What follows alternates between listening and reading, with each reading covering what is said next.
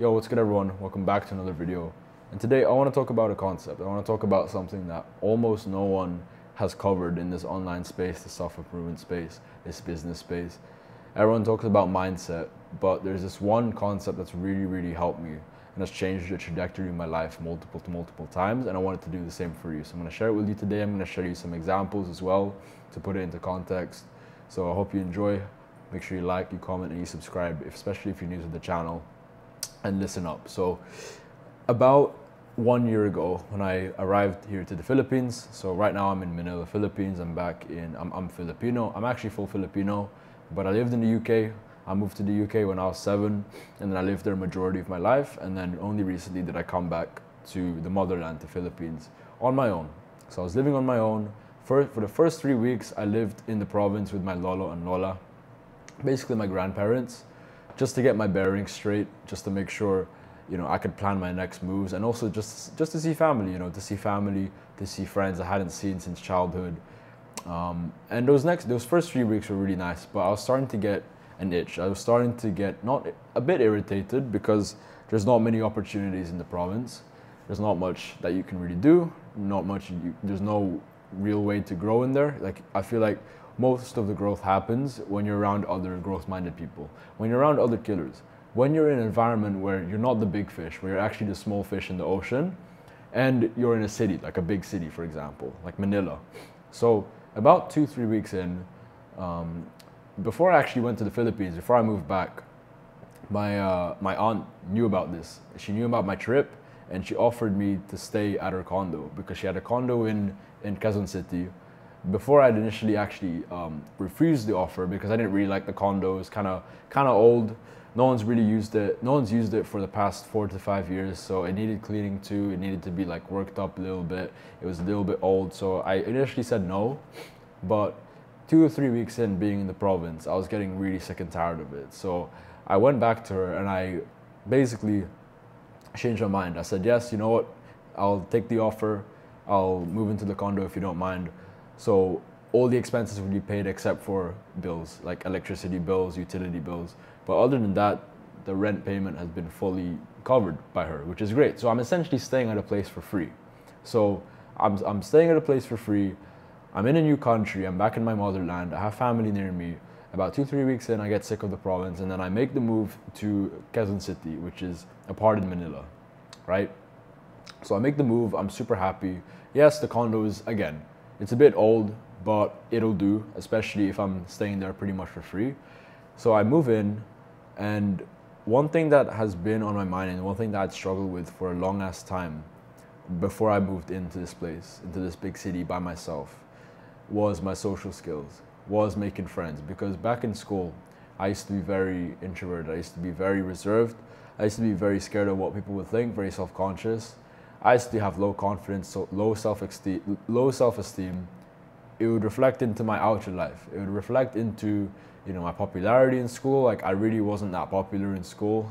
I was just the guy who had a lot of friends, you could say, knew a lot of people, but didn't really have a solid set of friends. I didn't really have a solid group.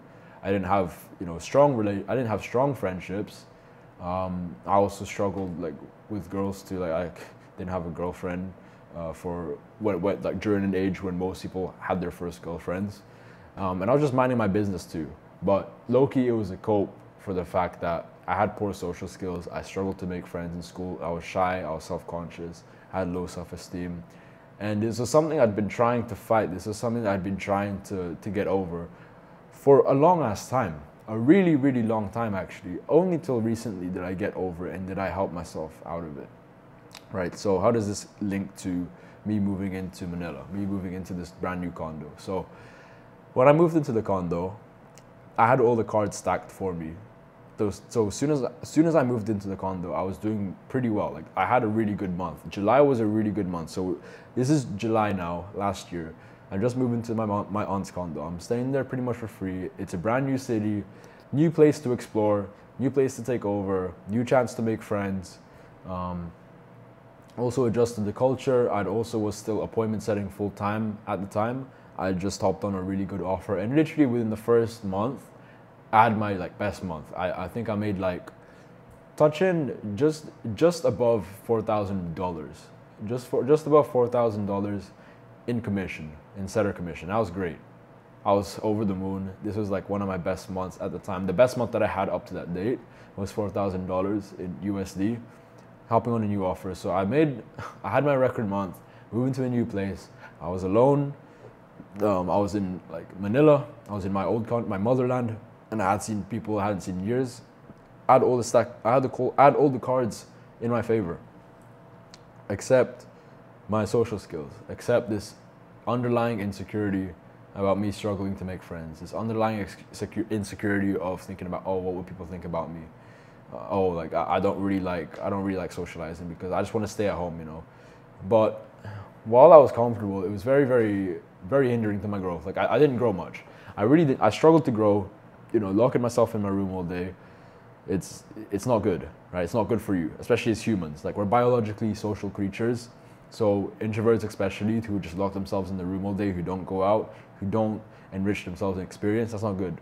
So this is the concept that that you guys have been waiting for, that's helped me get over that permanently. Because remember, like I said, this is something that I've struggled with for a long ass time. For 18, 19 years. 20 years, actually. 20 years, we'll say. So 20 years, I've been struggling with this. And then only recently did I get over it because of this one concept. And this one concept was, it's good to have all these goals. It's good to have all these dreams and aspirations. I had plenty of goals. I knew how I wanted to be more confident, have like higher self-esteem, being able to talk to people without any filter and just not care what people think. It's cool. Everyone has those goals. A lot of people have those goals. But it's another thing, and there's even more power to deciding that you no longer want to live the current life that you're living. You no longer want to relive, you no longer want to repeat current behaviors, current experiences, current habits, etc. You're sick and tired of the life that you currently have or your past life, and you're willing to change to make a new one. Essentially, you could say this is the concept of the change of growth is better than the change of staying the same. The pain of growth, the pain of change is better than the pain of staying the same. And let me get into that deeper, because this is something that goes over people's heads so much. This is something that a lot of people have heard. They'll dismiss it because they've heard it so many times. Yeah, we get it. Okay, cool. Better to change instead of staying the same, right? We get it. But this is what really caused me to change, because it has to get to a point, guys, where you no longer want to live another day of living the same life that you're currently living, of feeling that discomfort, that unsatisfaction, that unfulfillment, that frustration of you living the same thing, the same way that you've been living over and over again. It has to get to that point, guys. Otherwise, you're not going to change. Like us humans, change only happens if we're in enough pain or we have enough desire or both. This is what led me to becoming a more social person, becoming a more confident person, having a higher self-esteem, having a better mindset, building a sick-ass network, not just here in Manila, but also online, worldwide. It's what helped me get even better with expressing myself, even here on YouTube. Like it's helped me, it's helped me with closing more deals. It's helped me with my business. It's helped me with talking more confidently on camera like this. It's also helped me with meeting new people. It's helped me in every single way. Like social skills, this is super, super important. You need to get good at it, all right? And this is something I struggled with. This is something I never thought I'd be good at. And lo and behold, that was the identity I had for a long time. But what caused that change, what caused me to drop that identity and life taking a turn for the better, is deciding at that point I no longer wanted to live the current life I was living. I made a decision to do things differently. So that's the concept that really helped me. That's the concept that changed my life, that changed the trajectory of my life. Deciding that I wanted to do something different, okay? So yeah, that's pretty much it. That also, that decision, I'd unknowingly made that decision. Every time there's been a big change in my life, I'd unknowingly made that decision to not continue what I was doing and to make a change. Because as I said, there's a lot of people, this is like newbie level goal setting. This is newbie level way to get to your goals is, setting these goals. Cool, but they just remain as goals.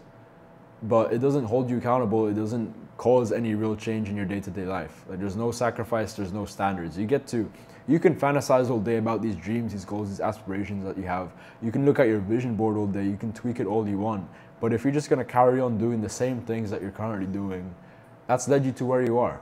Like all the actions that you had, all the thoughts and actions that you've had up until this point has led you to where you are. So if you're going to keep doing that, you're going to keep repeating it and nothing's going to change, then expect to have the same results. Expect nothing to change. Expect you to keep staring at that vision board, to keep having these goals and aspirations, and them staying as goals and aspirations, okay? I had unknowingly made this subconscious decision. I feel like you'll know if it's kicked in, when it's kicked in. Like, you'll just know. You'll wake up one day and you're like, okay, I'm serious about this. Like, I'm 100% serious about this. I no longer want to feel the pain of what I was currently doing before anymore. Like, you'll know when a switch hits, okay? And I'd unknowingly made this decision whenever there's been big shifts in my life. For example, another big shift. I made that decision that I no longer wanted to feel the pain of staying the same. I wanted to make a decision here and now to do things differently when I was stuck at home in my parents' house. I'd freshly dropped out of uni. So a year before that, I just freshly dropped out of uni. I had to move back in with my parents. I didn't really have a plan, to be honest. I didn't know what I wanted to do. I was still broke. Like, I promised them from when I first started uni to the end of uni that I'd be successful and I'd make something out of myself. I'd had receipts. I had no receipts. So when I moved back home, I was super stressed. I was frustrated in myself. We got into a lot of arguments, a lot of fights, a lot of disagreements. They were telling me to get back into my 9-to-5 job, to get back into the 9-to-5, apply for a job, etc. And yeah, I was very, very frustrated. I had to move back home with parents, and I just sat there because I didn't know what to do. My old business didn't work out. I'm gonna keep doing what I'm doing, but it's just not gonna work out. I want to do something different. I need cash as soon as possible. I need to make money as soon as possible. And then the switch that I made was when I got exposed into the digital nomad life. When I started seeing people, for example, one of my mentors, Jack Hopkins, shout out Jack, when I saw him move to Thailand. When I saw him move to Thailand, and it didn't take that much money to make the move, like only a couple thousand, and he was able to make the move. And that had actually been the dream life for me for a long time. Living on a tropical island in a nice ass villa with a pool, seafront view, with the boys, trading Muay Thai, sipping coconuts by the beach. That was like my dream life at the time. That was my dream life. And I didn't know this whole world opened up to me that you could do that already with just a few $1,000s. All you had to make was a few $1,000s. Book a plane ticket and then figure out the rest. So as soon as I found that world out, I'd also made the decision that I'm talking about to you today in this video.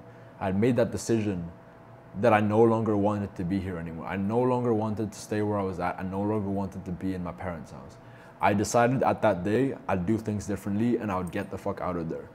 And to this day, it might just sound like I'm criticizing my parents, my family. I'm not doing that. Yes, it wasn't the easiest time back then, but right now we have the best relationship there is. It's funny that like distance heals relationships. Distance heals a lot of things, and time heals a lot of things. When we were at our closest together, in terms of distance, we weren't in the best terms. And then when they see their boy grow up, actually make a move, do take risks, etc., and he can rely on himself, then I guess that's just garners a lot of respect. And we still talk to this day. We catch up on Messenger and WhatsApp, etc., right? So all the big decisions that I made in my life, and the point I'm trying to make here, guys, and this is, if you start thinking in this way, your life is going to change for the better, guaranteed. Is if you, rather than focusing on the big goals and aspirations and looking up and glorifying your goals, you need to set standards. You need to think in a more standards way of thinking, where you won't settle for anything less. You won't go below your standards. You will no longer tolerate moving forward the life that you're currently living. You are currently unsatisfied with the situation that you're in. Therefore, you won't do anything. You won't go any longer to keep reliving this, to keep repeating old habits, to keep doing what you're doing.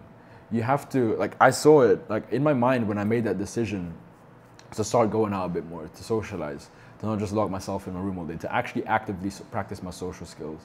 Back in Manila, when I moved into QC, into Quezon City a year ago, I saw it as a crossroads, right? This is me, this is the crossroads. And then it would split into two. This path was to keep going where I was going, and I could either choose this, or I could make the decision today and go here and start a new life, and start a new identity, and start changing for the better. Yes, you'll be comfortable. Change is uncomfortable. But what's more uncomfortable, like I said, is repeating the same life that you have. If you're not happy with it, if you're not satisfied with it, if you know you could be doing a lot better, you have a lot of potential, yet these, year after year, they just keep being dreams. They keep being things that aren't happening in reality. Then that's very painful. There's a lot of pain in that. If you don't feel pain in that enough, then maybe you don't want to change enough. Yeah, you don't want to make a change enough. Yeah, so I'd seriously look into that. But yeah, guys, this is like the one concept that's caused bulletproof change. This is the actual tangible piece of advice that has caused me great change, great results in my life. That's gotten me out of toxic, you could say, repeating habits and loops. And I hope it does the same thing for you. You need to make a decision today that you want to make a change, because the pain of change is still worth it. The pain of change is better than the pain of staying the same. You need to start thinking in that lens, and trust me, your life is going to be a lot better, okay?